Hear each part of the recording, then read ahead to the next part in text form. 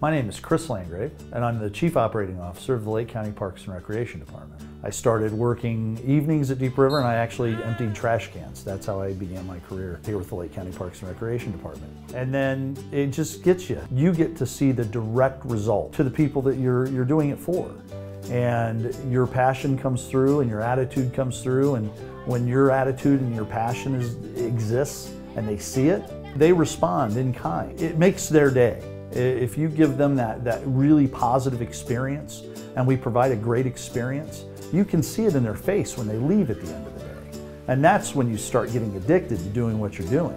When you start seeing the difference you make, that's when you realize this is going to be a career. What I've learned the most is that my attitude can affect everyone else's attitude. So if I come in and I'm in a great mood and I'm really excited to be doing what I'm doing that day, boy, you can certainly see that in the other employees, you can see that in the customer. It just changes everything.